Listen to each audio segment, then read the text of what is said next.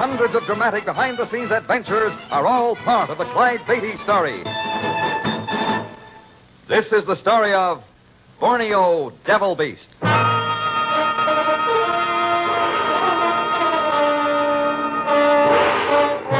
Through swampy forest tracks that foot a Borneo mountain range, the Beatties plod in quest of a most unusual species of monkey, Nasalis larvatus, the proboscis monkey. After 2 tepid weeks so near the equator, which halves this huge island of the Java Sea, they were almost ready to resign themselves to the fact that there were none of the long-nosed creatures about. Clyde. Yeah, honey? There is such a thing as a proboscis monkey, isn't there? We wouldn't be going through all this if there weren't. Couldn't we just take home some plain old ordinary one, like the organ grinders use? We could have made a safari into the jungles of New York City if we wanted organ grinder monkeys for our Fort Lauderdale Zoo. But, darling, we've already sent a whole shipload of animals back from the East Indies. Is it absolutely necessary for us to have one of those Borneo Jimmy Durantes? Sweetheart, we can't make many expeditions to this part of the world. While we're here, we might as well get a few of the critters. All I can say is if those monkeys are stupid enough to live in a place like this, they don't deserve to be taken to a heavenly spot like Fort Lauderdale, Florida. Honey, I should have shipped you home from Sumatra with that load of animals. I wish you had. That's one. That's one. Well, that's Muda. Maybe he spotted something while he was scouting around. If he did, I hope it's furry and has a long nose. Muda, over here. That's one. Mother me, you find him big name. Him good fellow all the team. Make him camp along a big grass. Make him name Telepiti. Tuan, where go can find longo nosy nose. Well, Muda, that's wonderful. Hooray. Now tell me what it was he was jabbering about. Muda found a native village nearby. The chief knows where he can find some proboscis monkeys. Oh, that is good news. Big name, take him nosy nose. Make him big boss Petit Tuan. Inside glad. You bet that'll make me happy. Me too. All the same fashi. No easy do. What do you mean? Big name, say him bring him nosy nose chop chop. Before first though, Petit Tuan catch him much a lago maize. That sounds like bad news. It is. The chief will bring us big-nosed monkeys if we do a small favor for him first. Such as? Oh, nothing much. Just capture for him the Borneo Devil Beast.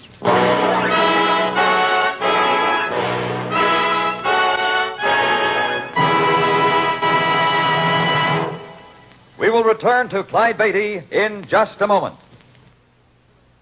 And now, back to Clyde Beatty's adventure, Borneo Devil Beast.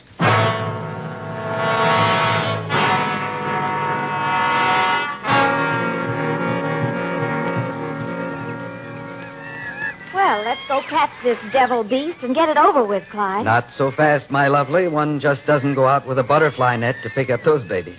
Muda, pack every bit of rope we've got. Yes, Petit Tuan. I want to inspect that netting before you roll it up, too. Okay, doy. Stop. Sounds like Muda's starting to pick up some Americanisms to go with his pigeon English. Okie dokie, Sahib. Whoever heard anything like that? And whoever heard of packing all that stuff just to capture a figment of some superstitious Malay's imagination? Oh, but the devil beast is no figment of imagination. Then there is such a thing? And how? He's over 5 feet tall with tremendous arms that reach to his ankles. He's covered with long, bright red hair. That's where the devil idea comes in. And not Clyde, only... you're making this up. He's a tough customer. Sometimes he gets a bit peevish and starts throwing things like a limb of a tree big enough to knock your head off. The Dayaks call this red-haired giant the Omais, or man of the woods. What do you call him? Orangutan. Oh, we're going after a monkey. Not a monkey, honey. An ape. Monkey, ape? What's the difference? Only about 5 feet and 400 pounds. I see. But what I don't understand is, if Mr. Big Chief wants to get rid of this beast, why can't you just shoot it instead of capturing it? That bothers me, too. Well, there's only one way to find out. Let's go have a talk with this big name.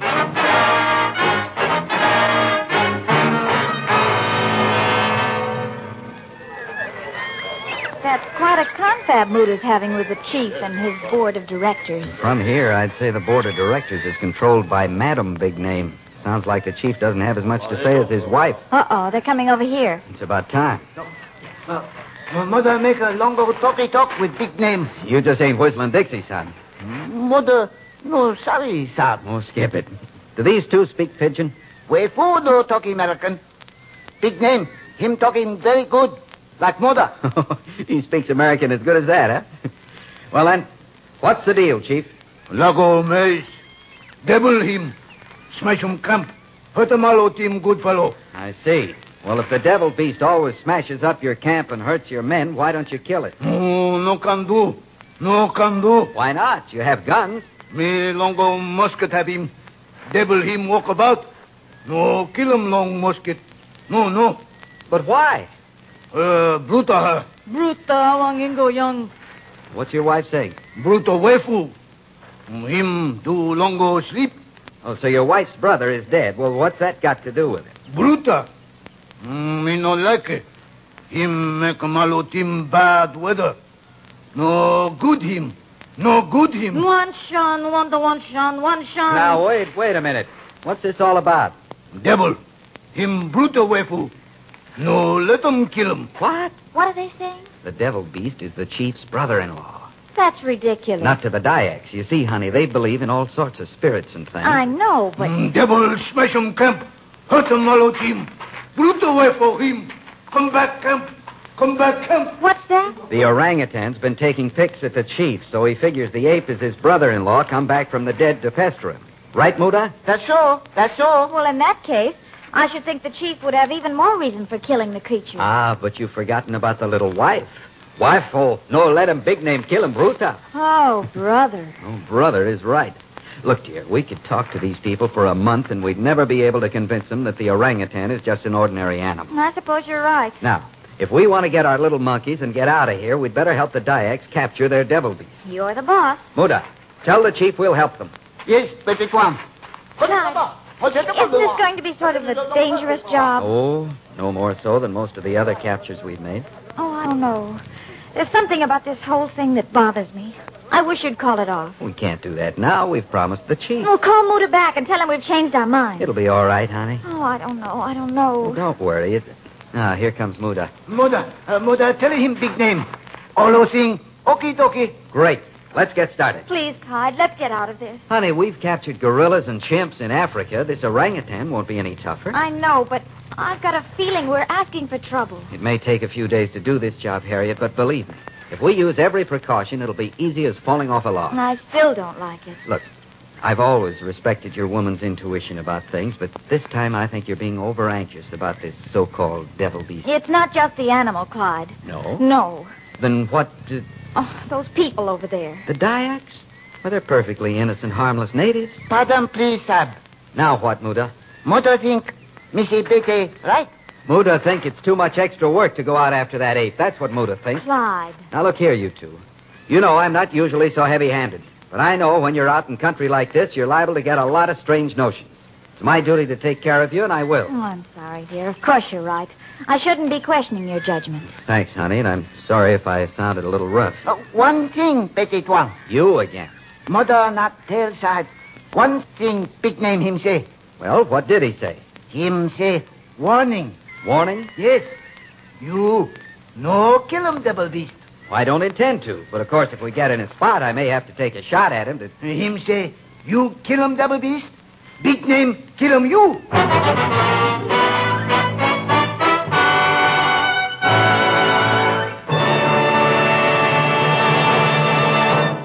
Clyde Beatty will continue with his story in a moment.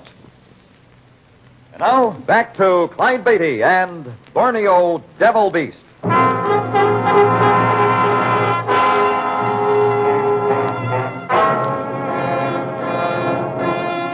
The Beatty's Borneo adventure started out to be a rather dull search for strange little monkeys with noses that hang down over their chins. However, they suddenly found themselves involved in a hunt for bigger game. The Devil Beast, a giant, red-haired, man-like ape who made his home in the Borneo treetops. Well, looks like we're in for it, honey. What did the chief say? I had Muda tell him we decided against going after the orangutan. Just then we got pelted with durians. They hurt, too. What in heaven's name are durians? Oh, a fruit that grows in those trees over there. They're covered with a leather-like skin and full of sharp spines. Darling, your face is all bruised. Of course, it's no fun getting socked with a durian. The Dyaks are going too far. Oh, it wasn't the natives. It was the orangutan. You mean it was up in the trees and it started throwing things? That's right. He's one of the meanest, roughest critters I've ever seen. Usually an orang won't bother about things like that. This guy's different. No wonder they think he's the chief's brother-in-law. Right. The Dyaks want to get rid of him, but, of course, Mama Chief won't let him be killed. That's why they insist that we capture this one alive. Insist? Uh-huh. You mean if we don't? If we don't, the Dyaks are going to forget that they're peaceful citizens. Oh, I had a feeling about this. And you were right. But don't worry, honey. I've kind of got a grudge against that Red Devil, too. I'd like nothing better than to see him nice and safe in a good, strong cage. Then, let's get on with it. Right. Oh, Muda. Yes, sir. Tell the Dyaks to get started. Yes, sir. What happens first? Everybody starts swinging axes. Axes? Sure, we got to chop down about 50 trees. 50 trees? Maybe even 100. I thought we were going to capture an ape, not go in the lumber business. That's right. But an orangutan can move through the trees faster than we can run on the ground. So we cut down an entire forest to keep him from running away? If we have to, honey. If we have to.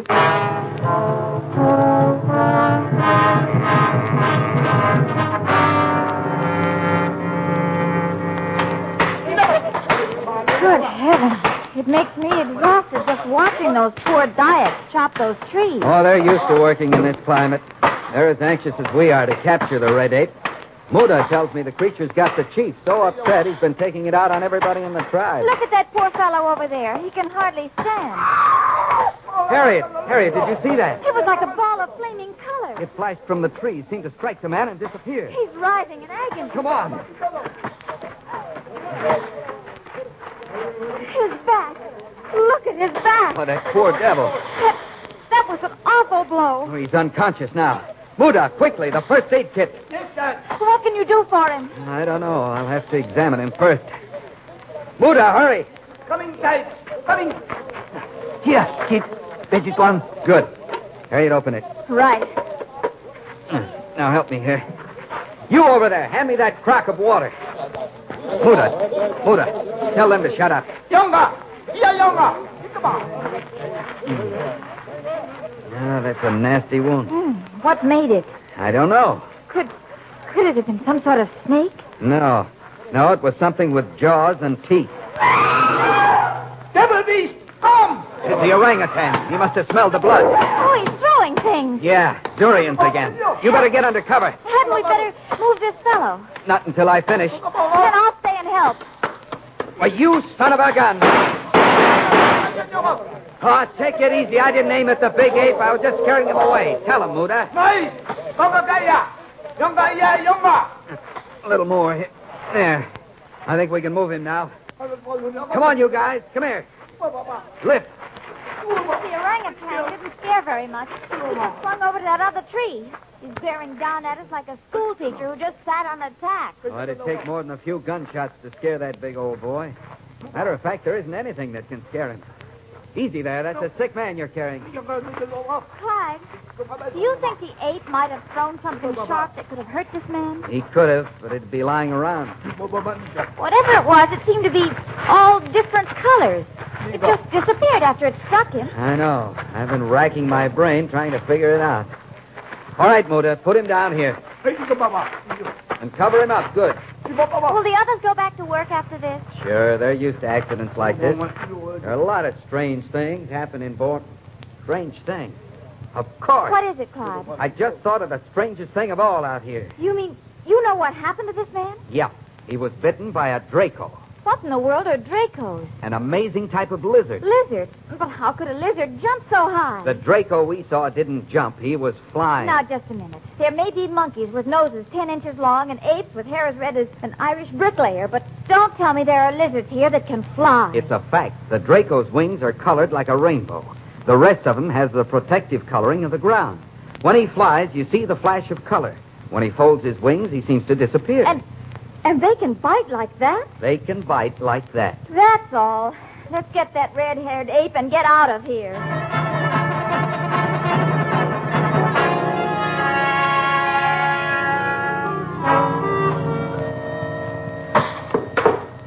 How long can this go on, Clyde? It won't be long, honey. That hairy ape is getting tired. He's getting tired. How about all those boys chopping those trees? Oh, they can take it.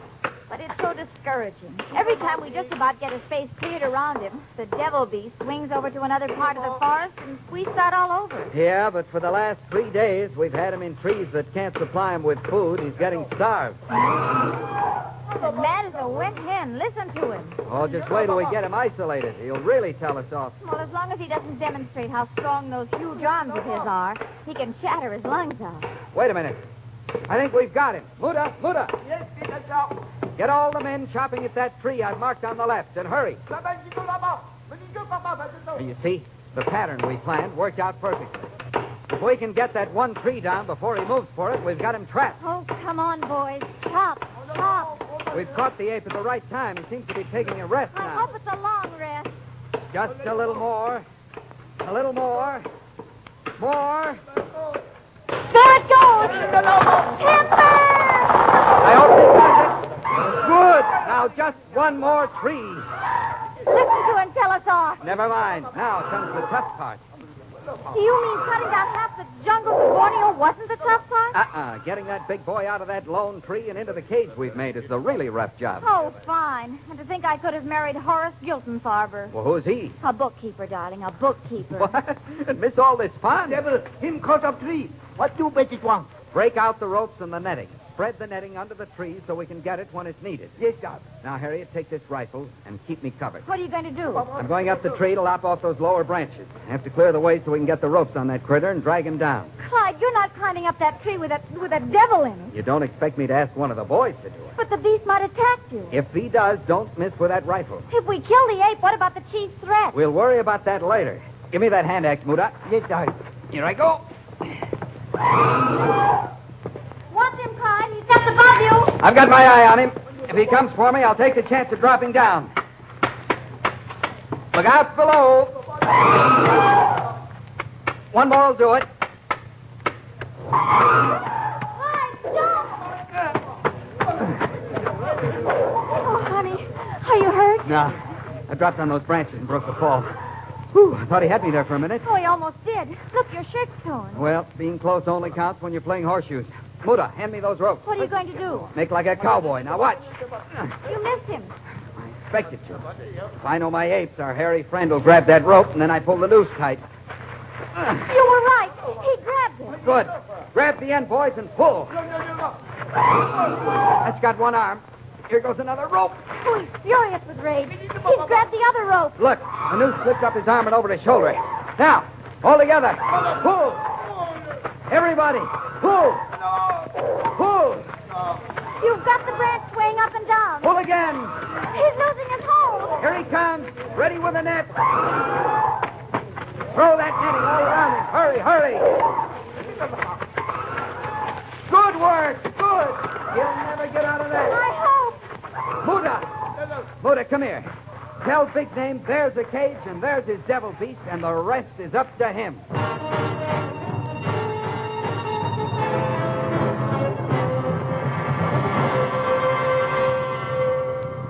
Clyde, Yes, honey? when you were up in that tree and that red ape grabbed at you, if he'd caught you... Let's not talk about that. Well, if he'd caught you, do you think the rifle you handed me would have stopped him from tearing you to shreds? Well, if you'd have smacked him with about 5 shots right between the eyes, maybe. Do you think I could have done it? No, I don't think anybody could have from that And angle. Yet you went up that tree. Sure, honey, but gosh, we had to get that devil beast. Well, this island may be filled with long-nosed monkeys, red-haired apes, flying dragons.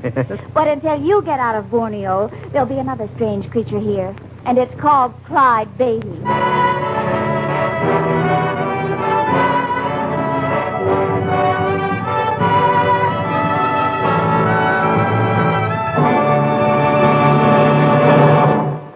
And now here is the star of our show, Clyde Beatty. Although I nearly had to chop down a forest to get him, it was a great thrill to be able to capture the Borneo devil beast alive. I'll bring you another thrilling adventure the next time we meet.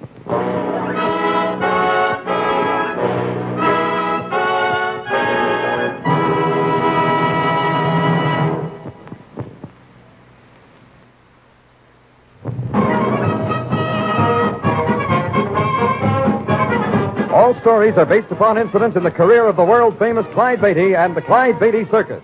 The Clyde Beatty Show was produced and transcribed by Shirley Thomas, written by Robert T. Smith and Frank Hart Tausig. Music composed and conducted by Albert Glasser. All names used were fictional, and any resemblance to persons living or dead is purely coincidental. This is a Commodore production.